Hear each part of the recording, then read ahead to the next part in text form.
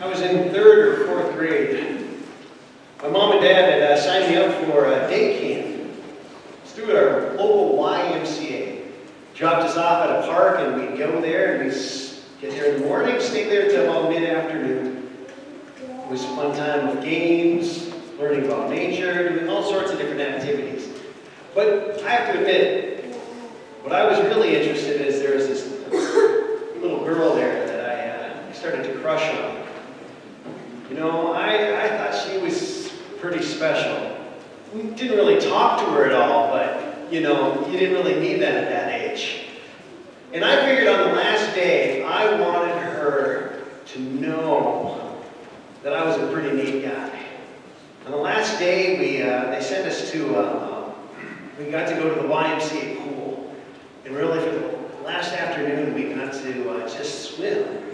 I could have chose to do any number of things. Could have played 500 with some of the guys.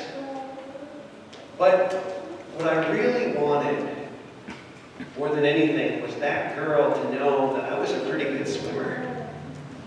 I could hold my breath for quite a long time. And so what I did is pretty much, I just hunted her down and swam around her most of that afternoon. You know, swimming fast from one side to the next, going underwater, holding my breath for long periods of time, doing the occasional flip. And I tell you what, I'll let you know, she noticed. She noticed. And I found out that there is something about her that she wanted me to know. So she tapped me on the shoulder, and wouldn't you know it?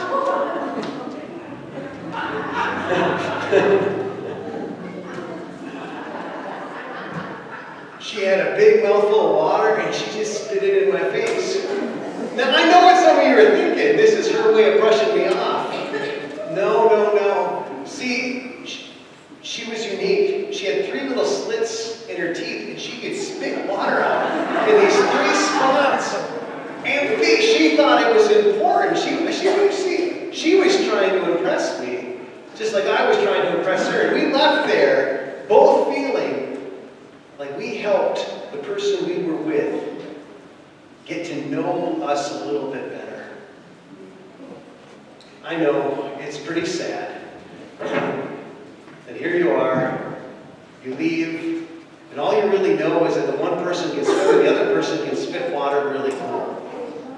But have you ever left? Have you ever wanted to be known?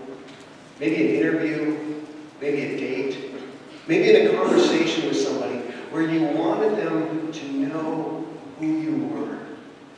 I mean, at the depths of your being, that's what you wanted. That's all you really wanted, was to be known, for them to know who you are. Today, we get together because we have a God who wants to be known and unwrap the fullness of who God is in the power of the resurrection. And so today we're going to take time talking about, and that's the thing is that literally I could go on for hours, I am not. But we're going to go on and just talk a little bit about how God has shared who God is with us today. And hopefully in getting to know a little bit about how God has shared who God is today, we'll take time to open up our hearts and our lives to God's movement here on earth today. You know, it's one of the things is that, you know, ultimately through the cross and through the resurrection, it's one of the things that we get to hear and get to understand about God, that our God is a promise keeper. You don't come down and you don't walk on this earth, you don't teach, you don't get punished on the cross unless the promises that you have and you have given to humanity mean something to you. And at the heart of that promise is that we are made in the image and the reflection of God. I mean, there's no fuller way of claiming and saying how important people are than by coming and being one of us. Nothing more important than saying that how important you are by sitting here saying, I'm going to come and I'm going to share who I am by being like you. Coming into the world, not a bunch of times, but just once, just like you have to. And I'm going to show you how you can live in the fullness of who I am. And I'm going to show you who God is and who you're called to be as I live for you, as I die for you. When God's sharing that essentially we're made in this image, that we're made to be a reflection. We're made to be a reflection of who God is. We're made to be the image bearers. It doesn't make sense otherwise to come down in our form and to live the way that he lived, to endure what he had to endure, unless this matters. Unless this is part of not only who God has made us to be, but who God is and who we are called to be. 2, you don't endure the cross, you don't go through this, you don't come and have the power of the resurrection unless it's this sense and this understanding that really what God promised when he said that, guess what, I'm giving you dominion of this world, I'm giving you control of this world, I want you to have ownership in it, and really the depths of who I am is to want you to be the best you can be. I want to lift you up and raise you up. That I literally have given you control. That this is also at the heart and the soul of who God is and how God is sharing who God is. When I give life, when I give love, it has helped you to be the best you can be. That's the type of love that I give. Not to control you, not to dominate over you. And this is so important for us to realize and for us to understand when it comes to faith, when it comes to God. Because I tell you what, the religious leaders, when they crucified Christ, part of them was like, guess what? If this is really God, God will take away all the bad stuff we're doing. That's why people justify oftentimes not helping in the name of God. We can do all this bad stuff because if God really wanted us to stop, God would stop us. Instead, what God says is, guess what? I have given you control. And you can take something holy and pure and you can manipulate it and treat it to something bad, or you can take it for its intended purpose. The intended purpose to live is like as I have lived with you and amongst you. To take your life and to use it to raise up others. This is who I am, God says. This is what I have done. This is what I have given life for in this world for. Not to dominate over you, but to help you to be the best you can be. And ultimately, we see that we are made for love. We are made for love.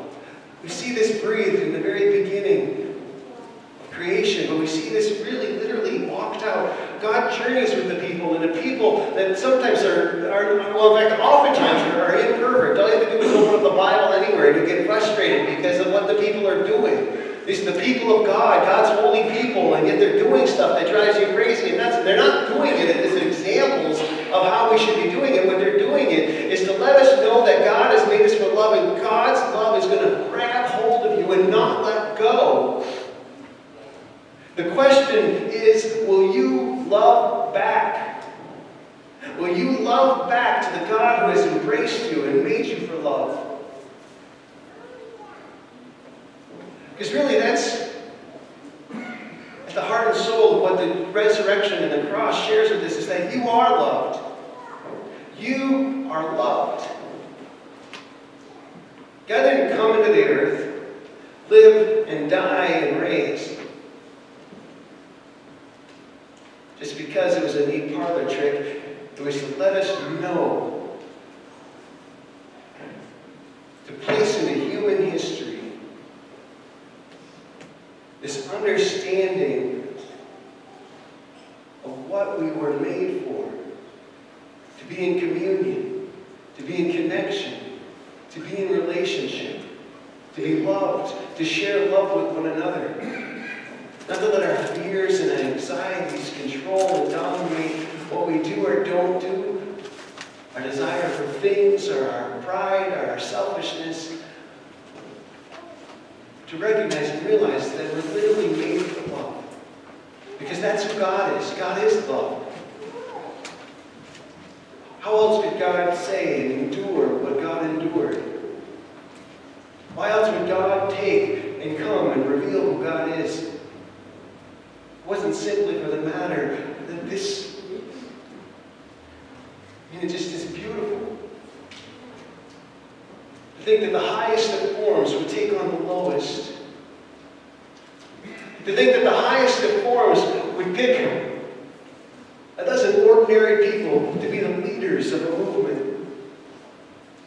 To think the highest form, the most powerful, one that breathed life into the universe, would sit there and say, hey, you, Mary, in society, I know that you're considered on the lowest rung of society in the world that you currently live in, but I'm going to have you be the first one to testify to the power of the resurrection. I'm going to have the first one, I'm going to have the angels shout to you that Christ is risen. I will come to you first because I'm going to take that who is at the bottom rung and let you know that this is who I am. That I am a God who loves the creation of this world regardless of where it is at because it is made for my love. And I'm not going to force myself upon you, but I will make sure that it becomes a center point in human history that it cannot be denied or run away from, that it will be known that I love you. We come here today because of the power of the resurrection, because God's love is real. And it calls us into this love. And bottom line is that, you know what? Here's the deal. We all have reasons not to feel that love. All have pains upon our hearts and our lives. Maybe those pains are because we've made mistakes. Maybe those pains are because something tragic has happened to somebody we loved. Maybe it's because it's just so hard for us to wrap our minds, our hearts, or the depths of who we are around something that seems so impossible. And yet really, we come here today because we have a Lord that sits there and says, I have conquered all.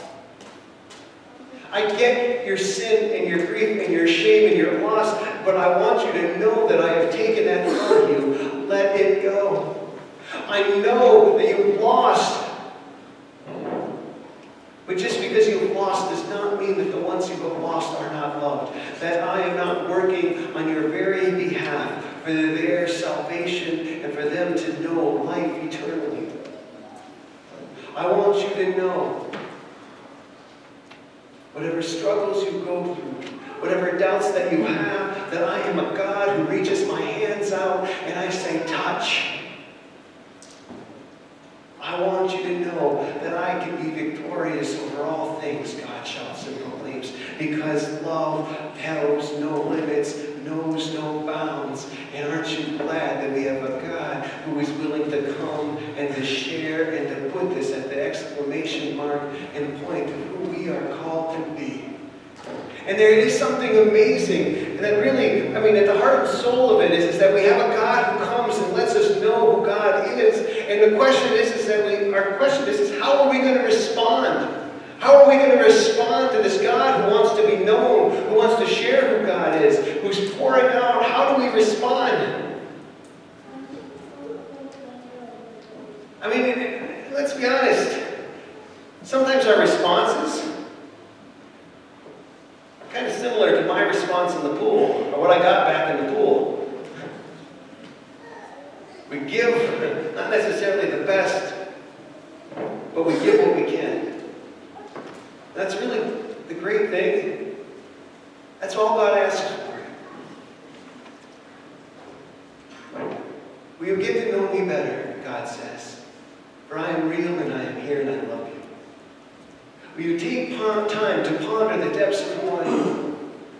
Will you take time to trust that not only my love for you, but if you are made in my image and I love you and I love you because of grace, then that means that the people that are the most distant from you, the people that are most unlike you, the people that you can't stand, guess what? They're made in my image and I love them too, and I will love them through grace and through what I have done. Will you claim and come and live in that? Will you grow in my love? Will you choose to get to know me more? Will you choose to live in what I have shared with you through my life and death and resurrection? And so as we come to the table, as we come to this table today, it's a table about sharing in what God has shared to us. That God loves us, that God has claimed victory in your life, love in your life, that God can conquer all, and that God has claimed you to be an amazing and incredible vessel in this world. And as you're going through and as you're thinking about, how am I knowing God and how am I growing in God? That's one of the things, I want to give you an Easter challenge. And this isn't, I said before I share this, I want you to know that, first off, this challenge is not about trying to shame or guilt or make people feel bad. The challenge is ultimately is that I know that each and every one of us is made for love. To be made to be God's children here on earth and to be connected and intertwined together as God's body. And I know that not only the people in this place, but the people in all the churches around town, not only the people that are in the churches, but the people that live in the homes or live on the streets. And I know that it's not just the people in this community, but it's the people in the world, whether they live here, whether they live in the Middle East, that they were made for God's abundance and God's love. And I know that one of the ways that we grow in that is by taking time to worship. Taking time just to praise and connect, to learn and know more about who God is. I know another way that we learn about that is through communication. Prayer is not about just simply asking, it's about a journey of saying, Lord, I know you're out there, and if you don't get it, if you don't understand it, just taking a moment at time saying, God, I don't even know if you're here. And there's something meaningful and powerful just when we take time to sit and be still. Read a verse a day. Open this book. It's amazing. The Bible is important and meaningful because it's about people like you and me who God has journeyed and walked through and walked with. And sometimes getting to hear their struggles, getting confused by what's going on, it makes us ask questions. And it helps us not only ask questions about who they are, but about who we are and about who God is, which really draws us into deeper community together. Find ways to love those who are unlovable. And share it with somebody. Because we have a God who not only shares who God is, but calls us to share back. Calls us to share with each other. Calls us to be love. To be the resurrection power for the world today. Christ is risen. Christ is risen indeed. And Christ has claimed you to be the light of the resurrection for the world today. May we live in the fullness of this. And I'm asking, once again, these things because one of the things that we know is that when we engage and when we walk, there's something about engaging with worship and prayer and connection and service that it expands our hearts and we start seeing ourselves loving and caring more. And the reality is after 4 weeks of doing this, now worship can be coming to a place like this, or, some people work on Sundays, you can connect with the internet or something along those lines. Wednesday night worship service, it doesn't necessarily need to be this place, but I encourage you to connect. And the reason why is because it does.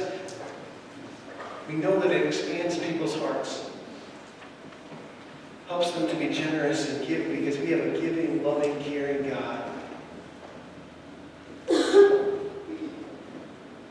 So as we prepare ourselves to come to this table,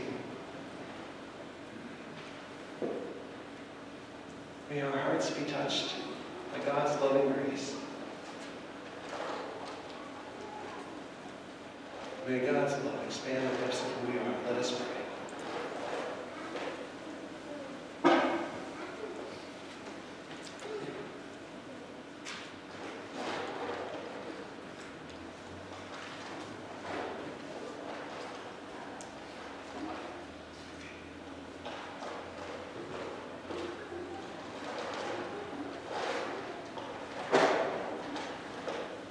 Lord God, I love the fact that you are all around us.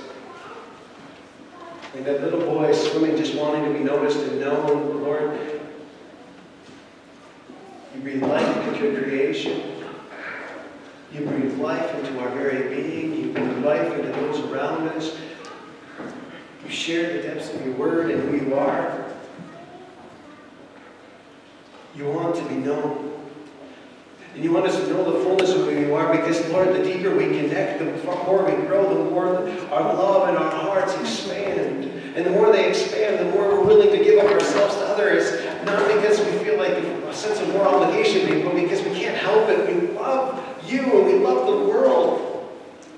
And Lord, our hearts are pained, and so much so sometimes that we grow apathetic, or we make ourselves grow distant. We stop caring about the difficulties and the struggles that go on in the world. We think about the struggles that people have with anxiety, stress, addictions, depression, especially in the light of what happened with the flight in the Alps. We pray for the family of that pilot, and for the families who lost somebody. We pray, Lord, you know, when people feel hopeless, when they feel confused, they feel a loss of control, Lord, sometimes they use your name, the name of God, to justify trying to gain a sense of control back. And they do terrible and evil things. Maybe that's why, Lord, when you came down to this world, you didn't build an army, you didn't fight, but you let the armies of this world crucify you and kill you. Let you know that the way of real power is sacrificial love. Laying one's life down to lift others up. So Lord, we pray. We pray for the families in Kenya.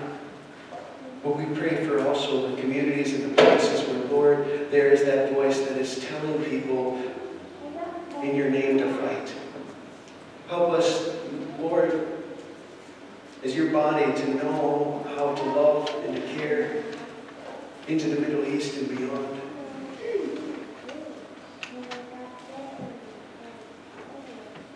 And Lord, we pray for in our own lives and in our own families. Help us to be wise in loving and caring those around us. Help us to seek you so, Lord, we can grow in being able to care and raise up those around us, our family, our friends. We thank you, Lord, for the way that you walked in this world, raising up people, helping them to understand who you were, your image, so they could share it with us, so we could help know to be a reflection of who you are. And now we join together saying the prayer that you taught us to pray, the Lord's Prayer. Our Father, who art in heaven, hallowed be thy name. Thy kingdom come, thy will be done, on earth as it is in heaven. Give us this day our daily bread, and forgive us our trespasses, as we forgive those who trespass against us. And lead us not into temptation, but deliver us from evil. For thine